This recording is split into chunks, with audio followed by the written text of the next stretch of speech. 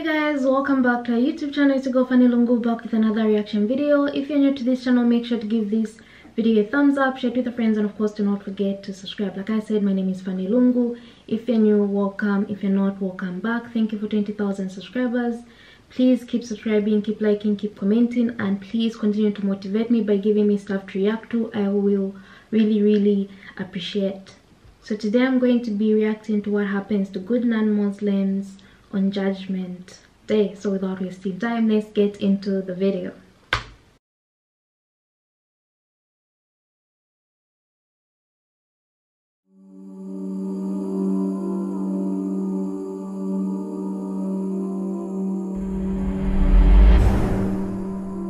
So this is a question that is always asked about, well, I have good friends, I have good neighbors, I have relatives, I have people in my workplace, they are good people.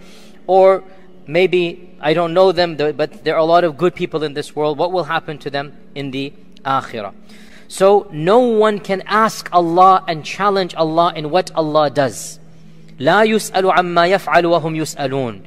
No one, لا يسأل عما, whatever Allah does, nobody can ask Him. He is not asked about what He does. This is what the Quran says. لا يسأل عما يفعل وهم يسألون. They will be asked about what they do.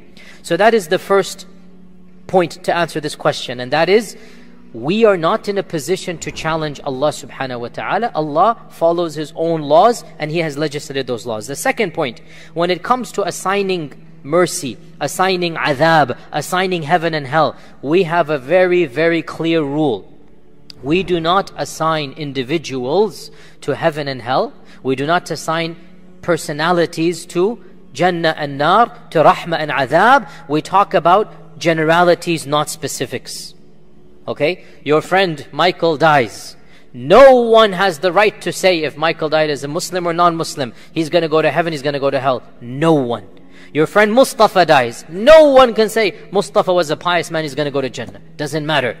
We are quiet about individuals except if Allah has said, تَبَّتْ يَدَ أَبِي لَهَبٍ وَتَبْ مَا أَغْنَ عَنْهُ مَالُهُ وَمَا كَسَبْ سَيَصْلَى what? Naran. We can say Abu Lahab is in Nar because Allah says so.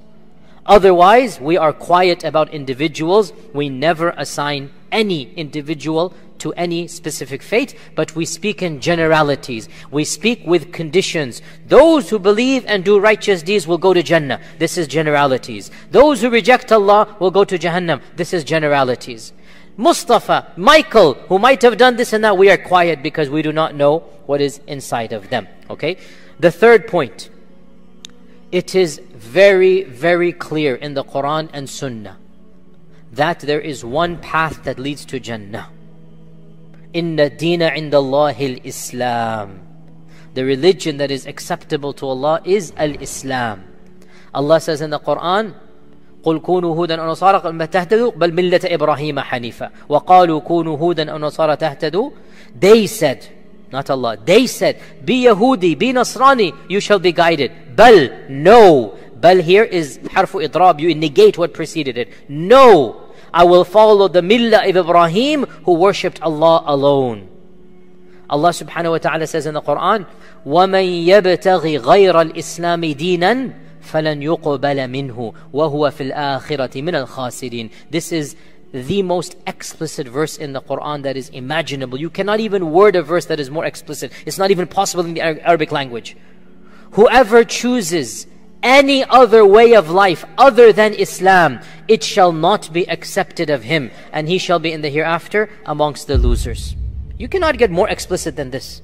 Now, having said this, I then went on and I said, all of this we are talking about the paths that lead to Allah, and we say there is one path that leads to Allah. Only one path. And this does not mean that if somebody says he's on the path, that he is actually on it. I.e., somebody says he's a Muslim, doesn't mean he's going to go to Jannah.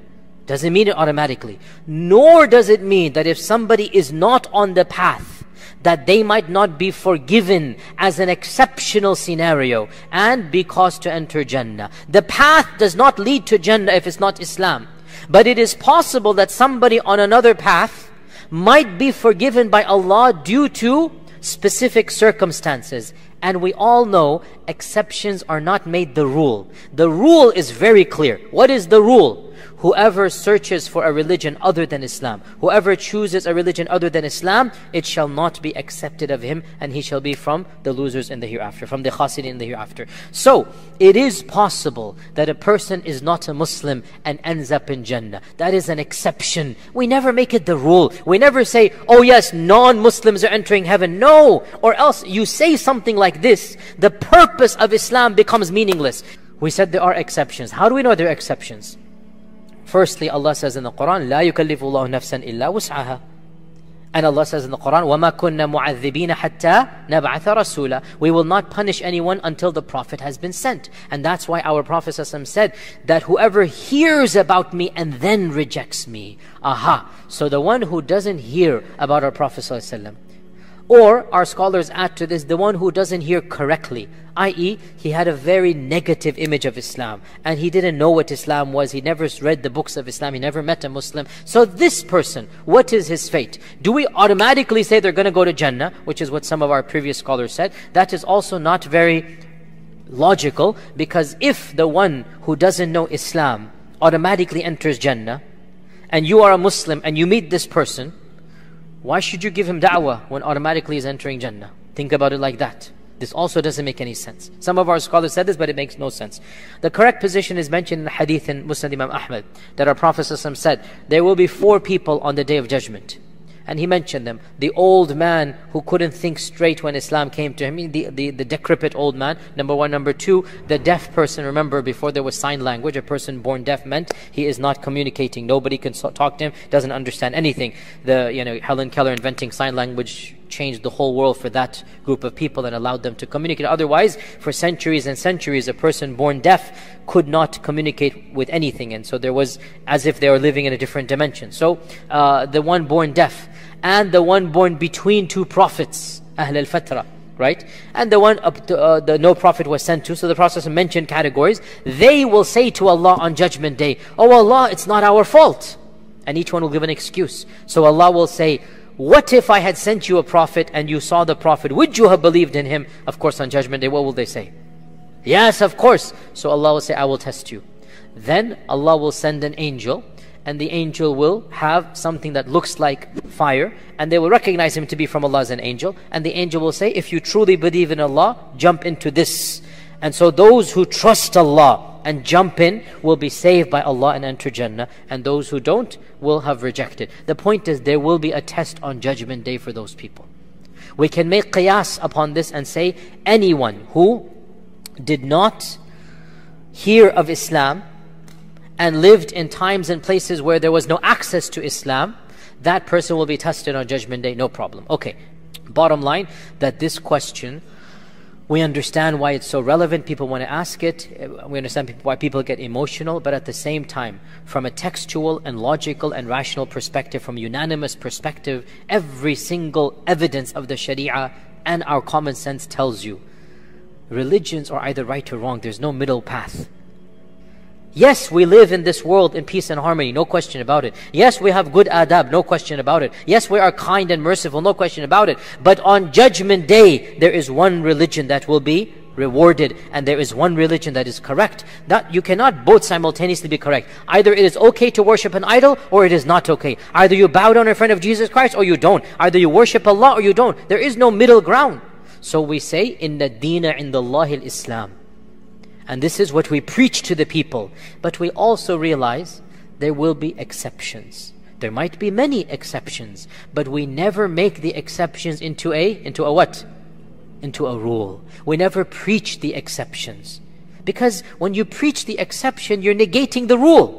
You don't go and tell people, oh guys, don't worry, many people will be forgiven on Judgment Day, go ahead and commit sins. No, you don't do that, do you? You say the general rule, the sinner is going to be punished. That's what we preach, right? That's the whole purpose. Similar thing goes over here. We preach there is one way, and on the Day of Judgment there will be exceptions. Now, one final point, again I went into a lot of detail, but this is very sensitive issues, and people get very emotional, understandably. One of the real problematic issues in our time. So we talked about the one who has never heard of Islam, but was overall religious, we hope good for that person. We hope good for that person on Judgment Day. We don't pronounce any judgment. That person never heard of Islam. Talk about the tribes of Brazil, some, or go back 500 years, the people living in this land, the native Indians. They would never have heard of Islam. We hope good for them, that if they were faithful to their morality, and they tried to live good lives, and inside everybody knows what is a good life, we are hopeful, but we don't pronounce a judgment. We talked about those who have the potential to hear Islam, but they don't do so. And we say that's not good news. That's not that optimistic. If they just lock themselves shut in their houses, if they just want to live their lives like animals and don't think about higher cause, they are falling short. So that's a problem on them.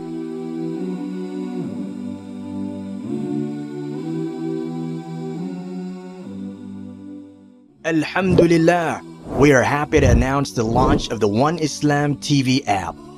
Watch hundreds of high-quality produced Islamic reminders, Quran learning videos, stories of the prophets, and so much more. 2 new videos uploaded daily, inshallah. Watch videos on demand, or download videos and watch offline. No more annoying ads or pop-ups. 100% safe browsing for your peace of mind. Watch or listen to lectures and lessons while you work, rest, or drive with your device switched off. One Islam TV is 100% run and owned by Muslims, which means the small amount you pay for your subscription is a sadaqah jariyah, continuous charity for you, as we use the funds raised to continue producing more beneficial videos and reminders, inshallah. The One Islam TV app is now available on Apple devices, Apple TV, Android devices, Android TV, Amazon Fire TV, and Roku, so you can watch on most devices and smart TVs. Download now for a free 7-day trial. May Allah reward you for supporting our work.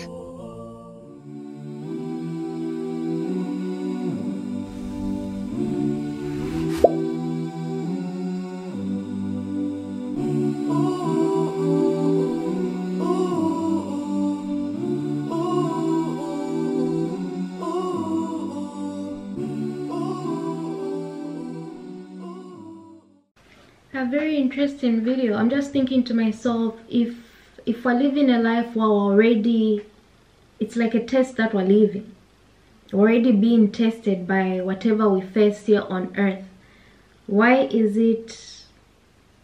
would God feel the need to still test us further? I really appreciate the concept of God, which I believe in as well, yes, but why would he still want to test us on Judgment Day, or test those ones that lived some sort of way to just prove that yes, they did believe in God? It's like walking from one test to another, so you might as well just throw in the ball and say, you know what, I don't care, I'll just be tested on Judgment Day. Because doesn't God know everything that we do, even in the dark, the good, the bad? So why not just tell us, you know what, you did this, you go this side, you go this side? Why do people have to go through another test on that day? And atheists, why do I feel like I'm pronouncing it wrong? They don't believe in any religion, but what if they live a righteous life? And the title to this video is What Happens to Good Non-Muslims on Judgment Day. So this is an atheist, but they've lived a very, very good life. A life that God has seen through. What happens to those? Because they're not just believing in anything. They've decided, no, I won't believe in the concept of God. I just want to believe, yes, I exist. Yes, I do this. I'm going to do good by myself because I want to, and all that. So what happens to those atheists? And another thing was, other than just atheists, what if those people that say yes, God does exist, unlike atheists, but I just don't want to conform myself to any religion. I don't want Christianity, I don't want to be recognized as a monk, I don't want to be recognized as belonging to the religion of Islam. I just don't want to be associated with anything, but I know God does exist. and I'm going to practice these laws or rules, not from any of the religions, but just rules that make sure that I'm doing right by this word. Also, what happens to those people. So all those things are things that we should consider. But I personally believe as long as the person is doing right in the eyes of God, I feel like everyone has a place in heaven. Everyone has a place to be with God after this world, if that's what you believe in, you know. And it really depends. You really can't force someone to believe in God. You really can't force anyone to believe in any religion. It's really up to them. If you watch this, how does it make you feel? Does it make you feel like you want to belong to a religion? Does it make you feel some type of way? It's really up to you and how you receive that message. Otherwise, let me know what you guys think. Make sure to give this video a thumbs up, share it with your friends, and of course do not forget to subscribe. If there's something you want me to react to, please drop it down below, and I'll be more than glad to react to it. And I'll see you in my next video.